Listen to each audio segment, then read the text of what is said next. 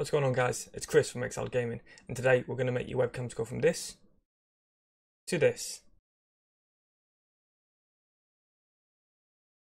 Now, before we get started, just a quick reminder that I do stream on Twitch most days, and I will leave a link, as always, down in the description. Let's get started. For those of you that don't want to make your own image masks, I am going to link down in the description, and you can just go straight ahead and just click download and skip this whole step. But let's create a quick image mask. It takes seconds. So I've opened up Photoshop. I've created a new document. My document width is 1920 by 1080 because that's the resolution of the webcam. The resolution is 72 because we're only using a transparent background and a black shape. And the background content is transparent. I'm just going to go ahead and click create. And now we've got our canvas that we can render into.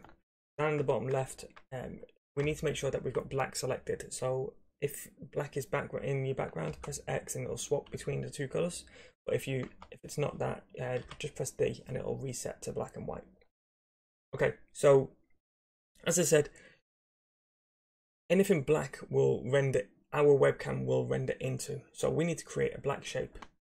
So down in the bottom left here, I'm going to click on my oval tool and I'm going to hold shift and I'm going to create a perfect circle. Then I want to position that in the middle. Quick tip, if you want to position it perfectly in the middle, create a new layer, fill that layer. Oh, I'm going to just fill it with white just so for demonstration purposes. I'm going to hold Control and I'm going to click on the actual layer and that selects the background.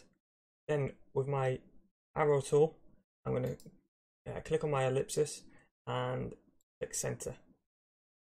Also, I'm going to vertically center it. And there you go, we are perfectly in the middle of the whole canvas right now. I'm going to go ahead and delete that layer because we need the transparent background. Now we need to save this image and it needs to be a PNG because we need the transparency in the background. So I'm going to go File, Save As, and I'm just going to save this as Circle 2 because I've already got a circle. Save as PNG, save. Now we need to go ahead and open up our recording software. So in my case, I'm using OBS Studio, but you might be using Streamlabs OBS, and the process is the exact same.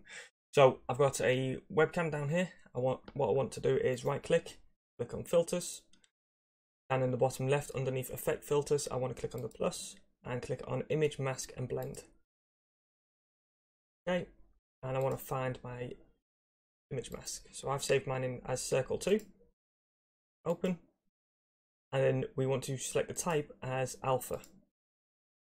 Alpha channel. Click OK, and that is it. You know, it's as simple as that. Guys, I hope you got something from the video. As I mentioned, I will leave a link down in the description for a load of different shapes that you can use however you want. If you do have any questions or comments, please feel free to leave them down below, and I will get back to everyone as quickly as possible. Till next time, take care.